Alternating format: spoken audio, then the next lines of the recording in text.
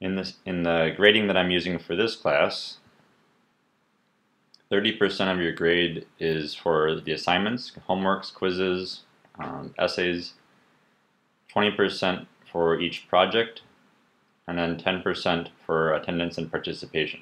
So like I said, the attendance and participation is very important. That's where a lot of the value is delivered. And the assignments and quizzes, that's the part that's a little bit different than you might be used to. So from my view as the instructor, I have a choice to make. I can either assign a few assignments over the course of the semester, which doesn't allow very much feedback, or I could provide a bunch of assignments to the students, and that enables you, the student, to get more feedback from me. So I like providing a lot of feedback. That helps me understand where you are at as a student and helps you make progress. So I've opted for the second choice here of providing lots of assignments and essays and quizzes. The consequence is each assignment and quiz, the score of that contributes only a fraction towards your overall course grade. So if we had 30 assignments over the semester, each assignment would be worth 1% of your course grade. So in some sense, that means each assignment would be of very little value overall.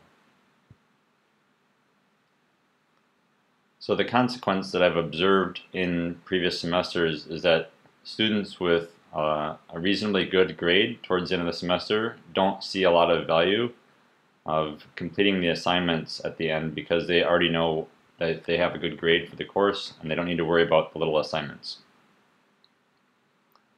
So the way that I deal with that is that I randomly select a few assignments from the course that would contribute towards your overall course grade. So for instance, if there were 30 assignments during the semester and I randomly select 10 of them, then each of those assignments is now worth 3% of your overall course grade. So that means there's more incentive for you to actually do each assignment because they are worth a significant portion of your grade. If that's sort of unreasonable, you can certainly let me know. If you have questions, let me know. But the idea here is to motivate everyone that each assignment really is important because you don't know which ones will actually count towards your course grade.